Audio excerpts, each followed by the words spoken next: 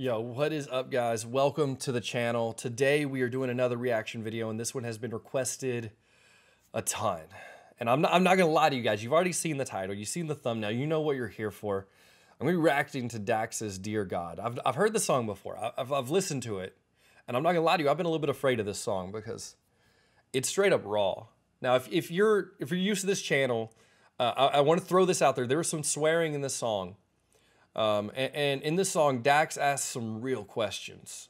And you can tell that there was a real pain and a real disconnect and a real need for understanding. And so I completely want to throw that out there, that this is a hard-hitting song. And there's some language, so that is my warning for this reaction is there is some language, but I'm going to do my absolute best to listen through it. And understand where Dax is coming from and what he's saying, and give my perspective as both a once unbeliever, now as a believer, and now as a pastor, who's had a lot of these same thoughts. So with that said, let's get into it, all right? By the way, guys, I stream over on Twitch every Sunday, Tuesday, Wednesday, or Thursday. So if you want to come and give me a recommendation live, you can come over on Twitch, stream pretty late at night, usually 11 o'clock Central Time to about 2 a.m. So come give me some feedback. Let me know how I did, or hang out with me as we play some games and have some fun. Sometimes we do these reactions live on stream as well. So if you have a recommendation, we may stop everything and record a reaction video to it. So anyway, if that sounds like something you'd have fun with, want to do, come over, hang out sometime. With that said, let's get into it. Oh, do you believe in God? Yeah.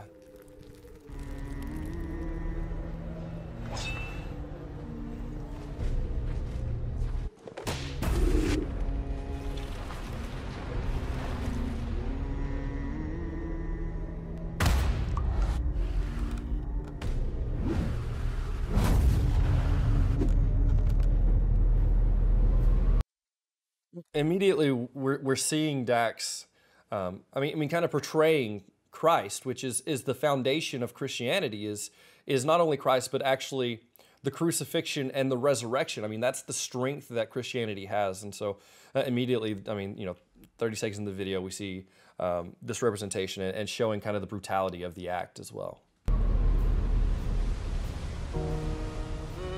just want to make this clear.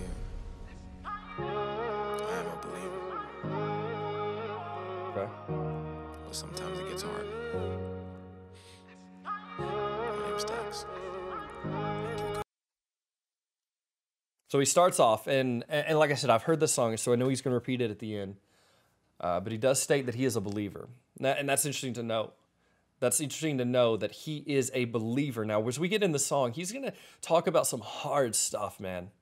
And I want you to know that if you're here and you're a Christian and you've struggled with these questions, it's okay to struggle. Even as a Christian, a follower of Jesus, it's okay to struggle. It's okay to not have the answers. It's okay to have some doubts. It's okay to ask some questions. There's an entire book of the Bible called Lamentations. It's just a book of lamenting, complaining to God. God is big enough for our questions. God is big enough for us to ask him, to pray to him, to beg him, right? He's big enough for that. Dear God, there's a lot of questions that I have about the past, and I don't want to hear it from a human. You made it, so you're the last person that I'm ever gonna ask. Tell me what's real, tell me what's fake. Why is everything about you a debate? What's the point of love? Every time I showed it, I was broken and it's forced me just to only want to hate. Why is it only one you but multiple religions? Why does every conversation end in a division? Why does everybody want to tell us how to live, but they won't listen to the same damn message that they give it? Tell me how to feel, tell me. Ooh, okay, let's just let that, a lot just came out right there. Immediately says, I don't want to hear it from a human you made, so you're the last person that I'm ever gonna ask. He says, tell me what's real, tell me what's fake. And this is such a big question because we're constantly surrounded by fake things. And even goes on to say, why is there only one you but multiple religions? And I think that's because human beings have been creating for themselves religions. They've all tried to replace God and build up gods that would suit their needs and their desires. Why did every conversation end in a division? And I think just that because a lot of times this is such a polarizing topic, talking about religion, talking about, Christianity. It's like talking about politics. It's just so polarizing.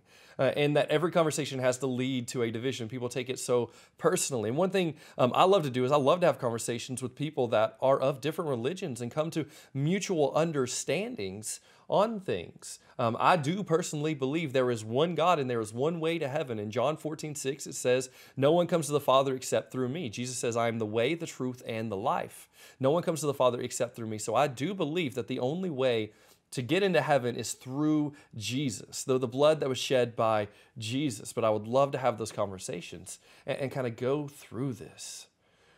Yeah, let's go. What's wrong? I tried to call, pick up the phone. I'm on my own. Everybody said you coming back to man. Why the hell's it taking so long? Why do I hurt? Why is there pain? Why does everything good always have to change? Why does everybody try to profit off another man's work then destroy it just for monetary gain? Tell me. Okay. I'm trying to it's so good. I almost don't want to stop, but I want to talk about parts of this. Oh my gosh. Okay. All right. So right now he says, I tried to call, pick up the phone, pick up, I'm on my own. And so what he's talking about right now is he's tried to pray. He's lifted his words to God. He's lifted his words to God and it doesn't feel like God has answered him. And we've all lifted up those prayers and I'm a pastor. And I've lifted up prayers that I didn't feel like God had answered. But I've also lifted up prayers in the midst of a dark season. I lifted up, I'll quit, I'll take the shroud of coverage off of it. My mom passed away and she spent several weeks in a coma. And I prayed daily for her to come out of it. And it didn't feel like God was picking up the phone, just like what Dax just said. It didn't feel like he was listening. It didn't feel like he was doing anything. It didn't feel like he was doing what I wanted him to do at that moment. And I begged and I pleaded, and it never happened. And my mom did pass away. And it was whenever I came out on the other side, because in the midst of the storm, in the midst of, my mom being sick and going through all this, I didn't see that God was doing anything.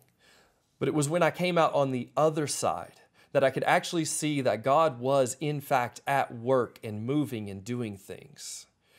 And a lot of the things that took place and that went the way they did, it was for my own good. It was for my sanity to help me as I got through that. And yeah, I lost my mom and it made me sad, but I also knew that she was no longer in pain. My mom had been sick for many, many years. And I knew that day that she was absent from the body. She was present with Jesus. Now, it was hard. I had to get over that. I had to mourn and I had to get through that. And I had to question God. But I was able to see that God was actually doing things even when I did not recognize it in that particular season. And so I will say this, that God doesn't always act the way we want him to. But if he were truly a superior being, we would expect no less. It says that his thoughts are greater than our thoughts, his ways greater than our ways. So it would seem that he is working things together in a greater way, okay? I'm trying not to talk for too long, but he's throwing so much information. I really want to break down some of it. And I know that he talked about why do I hurt? Why is there pain?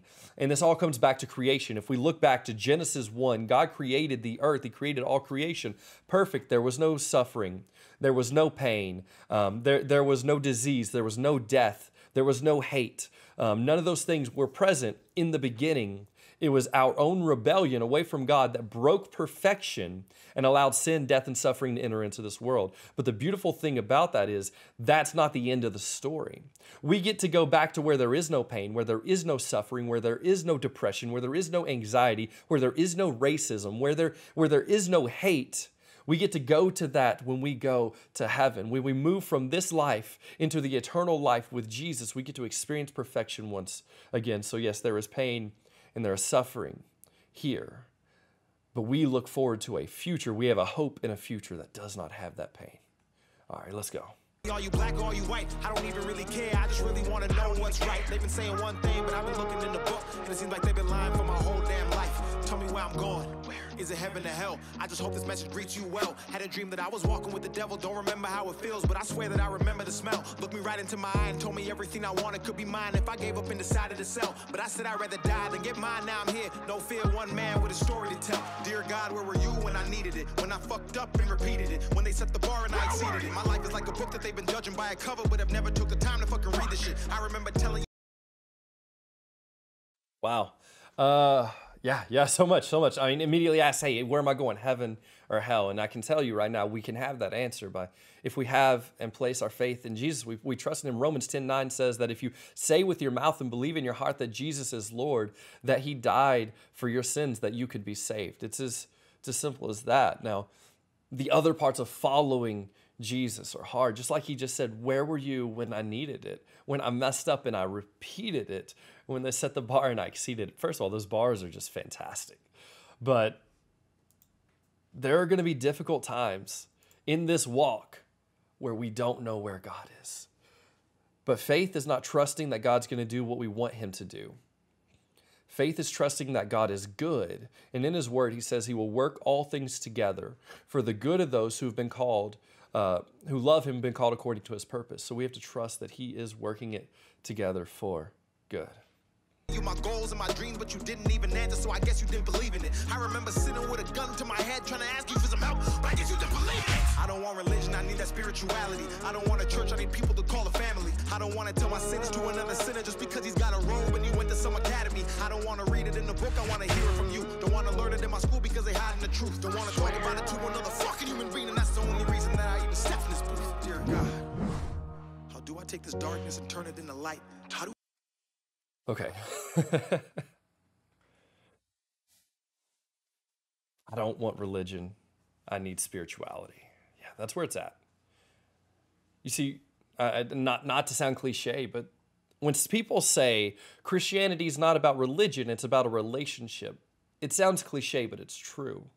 We don't place our faith in practices. We don't place our faith in being good enough. We don't place our faith in any of those things. Our faith is solely placed in the person of Jesus. Jesus, who came down from heaven, who loved us so much that he laid his life down and died for us, that became the spotless lamb, the sacrifice that we needed to be saved. And we have a relationship with Jesus. Yeah, I'm with him. I don't want religion. I want spirituality. I don't want a church. I want a family. And that's exactly what church is supposed to be, a family.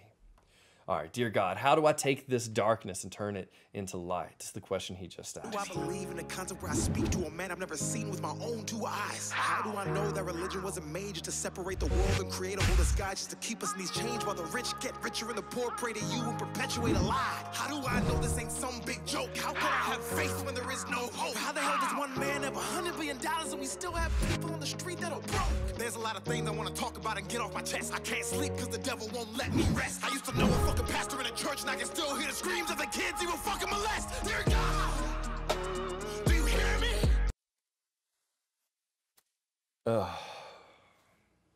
That's hard. A lot of this is hard. This is stuff like by the way, I have the lyrics pulled up here. It's the only way I can keep up and try to address some of this stuff.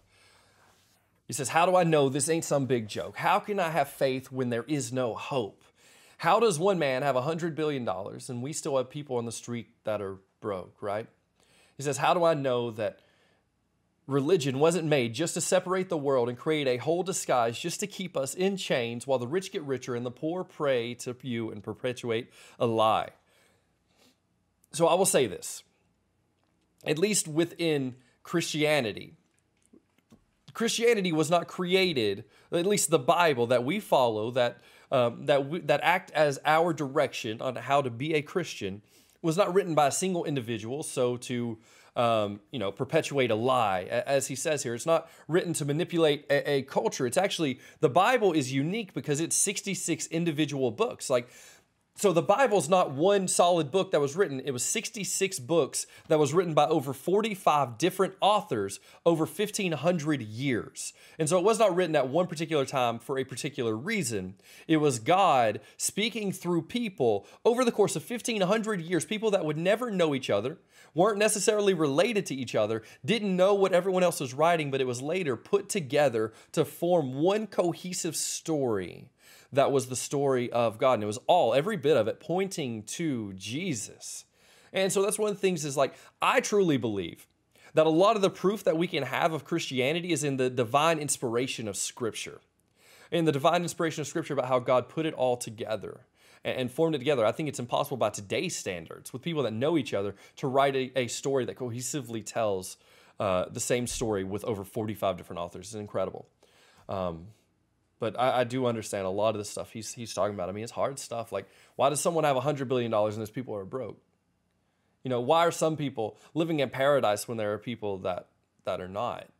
You know, why are we blessed enough? You know, if you're living in America and you're living in this country, how I'm living, how are we blessed enough to live like this when a couple years ago I went to Haiti and I watched kids play with rocks and were absolutely ecstatic. Some kids were running around with only tops on because they couldn't afford shorts. Like, I mean, how are we blessed to be here when there's that, you know, when there are people that are literally living in that? It's a hard question. I don't know that I have the answers, but I do know we live in a sinful, broken world, and there will not be peace, and there will not be no pain and no suffering until Jesus comes back.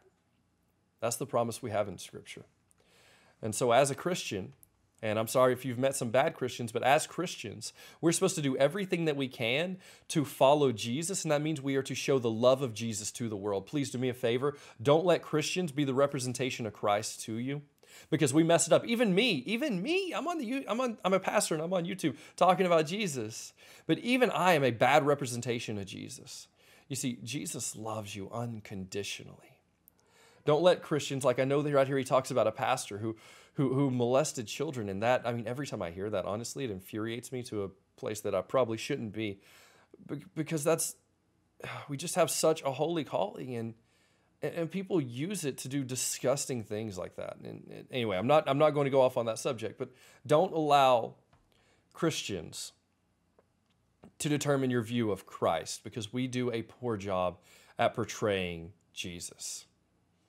All right, let's finish this song out. I'm supposed to fear you, but you ain't said shit. So maybe it's you who actually fears me. I don't know the answer, I just want to see it clearly. So many lies, 1,000 different theories. All I want to know is who really made religion, because I know it wasn't you, but don't nobody believe me. No more lies, no more death. Bring back King, bring back X. Please, dear God, let their souls rest. Protect who's left and watch their steps. Dear God, I don't want to have to ask you again. I just hope that you know that I'm still a believer, so I'll end this all by saying amen. Stacks.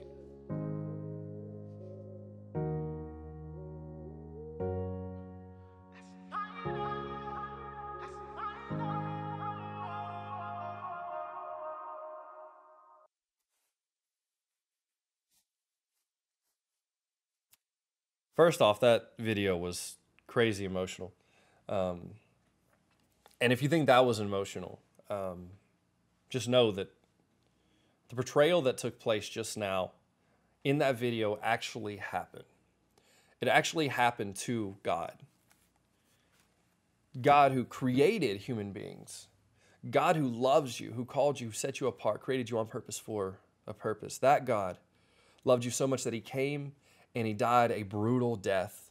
He was beaten, he was spit on, he was betrayed by the very people that he created. He was hung on a cross, and it was not the strength of the Romans, it was not the strength of the wood, it was not the strength of the steel that was piercing his hands or piercing his legs that held him on that cross. It was only the power of love that kept him on there, that he loved you and I so much that he gave up his life and died a brutal death so that we could be saved. And we can be saved right now. If you're here and you're asking that question, just real quick, you can be saved by placing your faith in Jesus. Say with your mouth, believe in your heart that he is Lord, that he died for you and that he rose from the dead, and you will be saved. Now get a Bible. Download the Bible app on your phone and start in the book of John in a translation like NIV or NLT, one of the newer ones, and just read and learn about Jesus. I love that Dax ended it with, I'm still a believer. And so I'm going to end this with amen. Now, I don't know if I imagine Dax knows what amen means. It means so be it. And so to me, even the end of the song is an expression of faith. That he lamented, absolutely. He let his feelings be heard. He let his feelings be known. And it was deep and it was raw and it was painful. And God wants that. I truly believe that God doesn't want us to run around praying, oh, thank you, God, for everything you did. I'm so happy for everything. God wants the real you.